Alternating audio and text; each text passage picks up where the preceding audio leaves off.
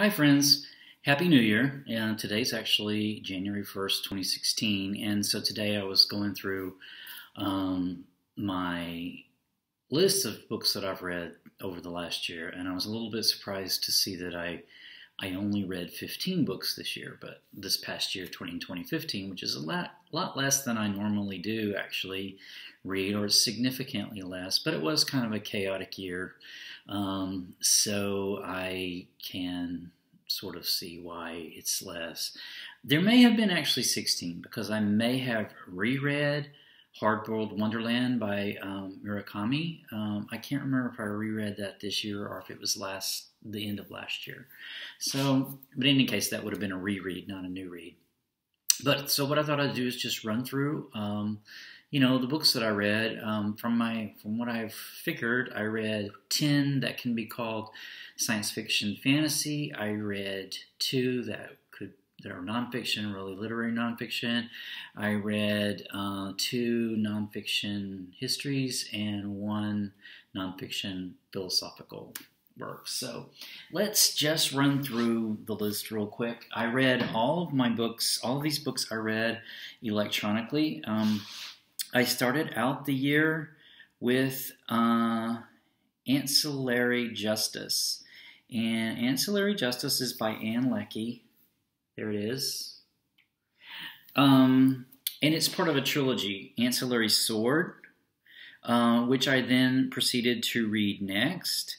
And then Ancillary Mercy, which I read, later in the year. Ancillary Sword has a very similar cover. I am not a big fan of the covers of this trilogy, but the trilogy itself is really good. I did reviews of Ancillary Mercy, I think. There's Ancillary Mercy. So I read that one. It came out in October, and I read it in October. So I did a review of that because I had started doing some videos by then. But definitely worth the time to read if you are interested in science fiction at all. It had a couple of really interesting ways of storytelling that I found to be very rich as far as world building went, and just my own experience with the books was really enriched by the way that the stories were told. So check out my video on Ancillary Mercy where I touch on the trilogy at large. It was a very quick kind of chat I did about it.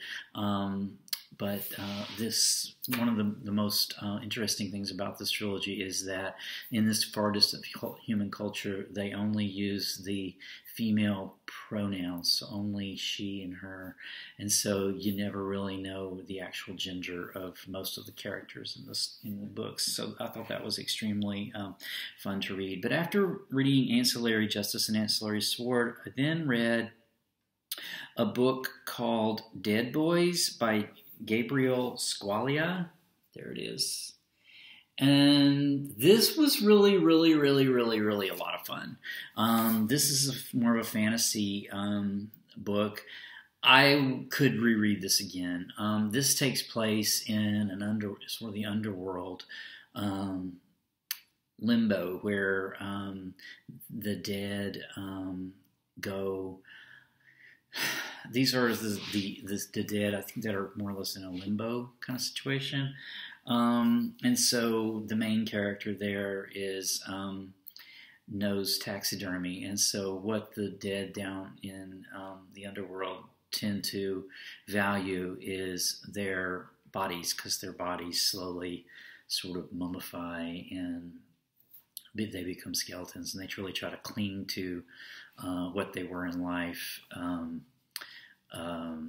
as long as possible. So he gets a business going with taxidermy, but it's just very interesting. There's philosophical elements to it.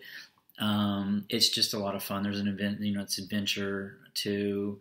A great cast of characters. The thing about these people that wind up down in the underworld is they weren't the most well-adjusted people in real life when they were living, so they carry a lot of that down there with them in the underworld. So definitely loved that. Really enjoyed that one a lot. And then after that, I read a book called Flux by Ferrett Steinmetz. And, you know, I don't really remember now how I came across this book. I know how.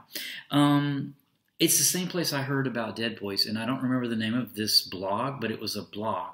It was a blog, and the blog was saying, oh, books to look for. I think it was in March, maybe, or April. Books to look for in March, new books coming out in March. And these were two of the books that were listed there. And I wound up reading both of them. There were more than these two, but these two were the two that I selected out of whatever this blog had, the suggestions that were coming out in March. And I'm really glad. I mean, they were both really super duper good choices. This is Flux, the cover of Flux, by Ferrett Steinmetz. And then later on in the year, in October, there was another installment of this series that's called the Mancer series, and I did a video on that. And the second book is called The Flux. So let me go ahead and find that one for you. Even though I read this in October, I loved Flux so much. When I heard that The Flux was coming out, here's The Flux.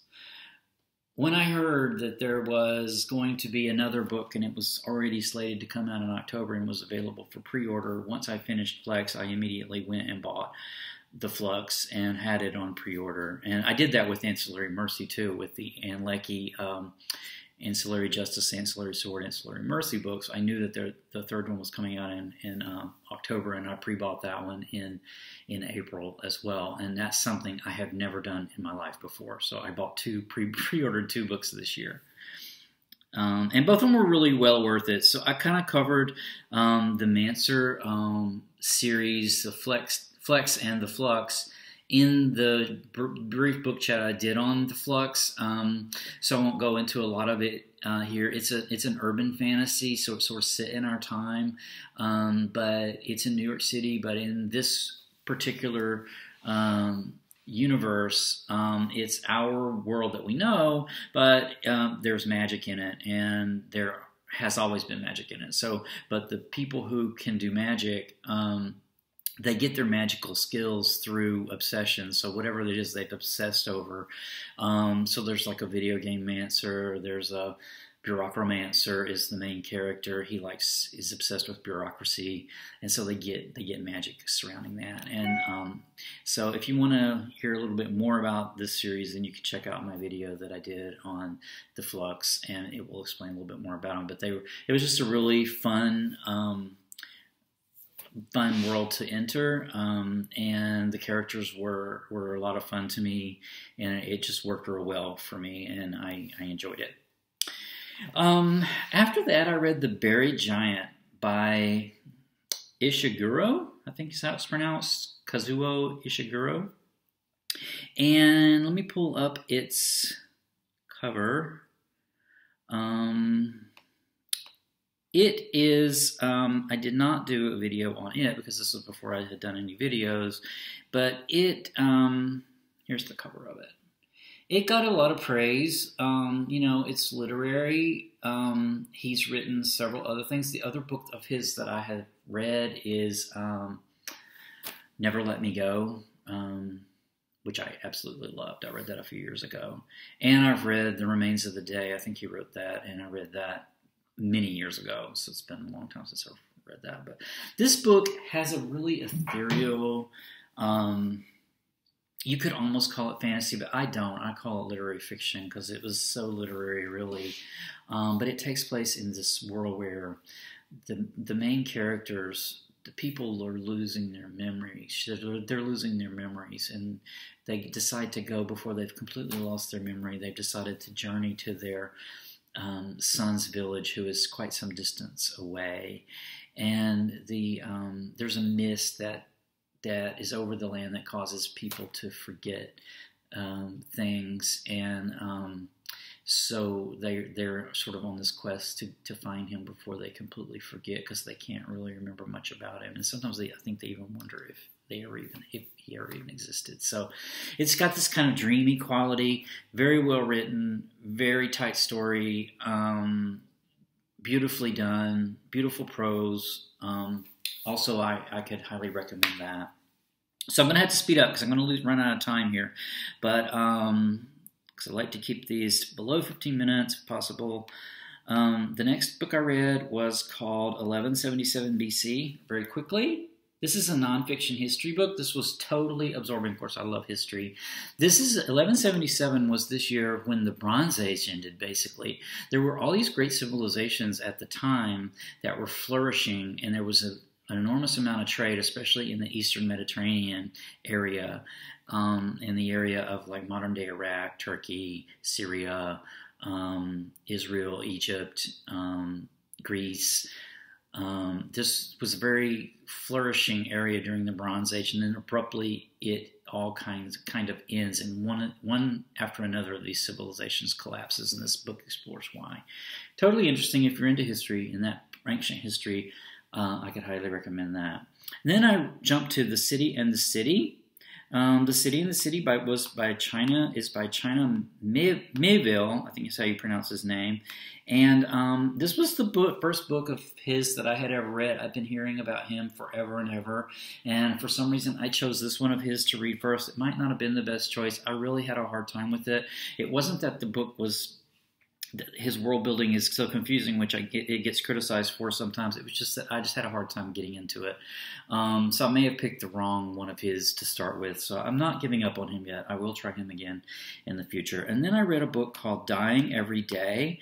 This was nonfiction. This was about Seneca, the Stoic philosopher Seneca, at the court of Nero, because he was in politics and his life there in Rome. And so it was nonfiction. If you're into Stoicism, which I am, love it. I consider it my personal philosophy today. Definitely worth a read. It provides sort of a really good look at sort of the conflicted nature of Seneca, where he's the Stoic person with these Stoic values, and that's unquestionable, but then at the same time, he's actually an advisor to Nero, who is obviously a decadent Roman emperor. So then I read a book called Pandora's Brain. This came recommended because I saw it on a podcast, which the name of that podcast is totally escaping my memory. There it is. And I saw an interview with him actually on YouTube. The author, Calum, Chace. And this book is more about transhumanism, AI, the dangers of AI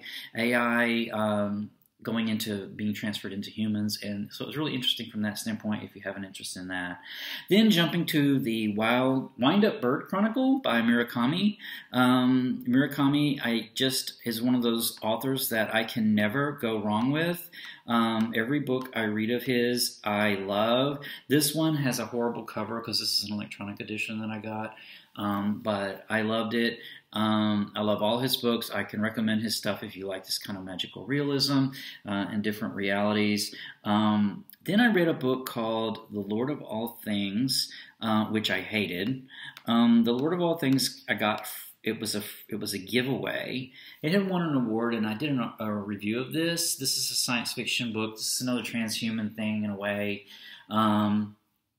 I did not get into this at all. I had several problems, not the least of which I thought it was highly misogynistic. There's a review on it if you want to see it. Then I read Ancillary Mercy, which I won't show you because I've already showed you that. Then I read The Flux, which was the second one of the Flex and Flux. I've already showed you that. And then I read a book, Leviathan Wakes. I had this goal. I've done a review on that too. Did not love it. It wasn't horrible. James S.A. Corey, it's a TV show now. It wasn't horrible, but I just could not get into it. It drugged for me, and it had good points and bad points. If you're interested in it, check out the video that I did on it.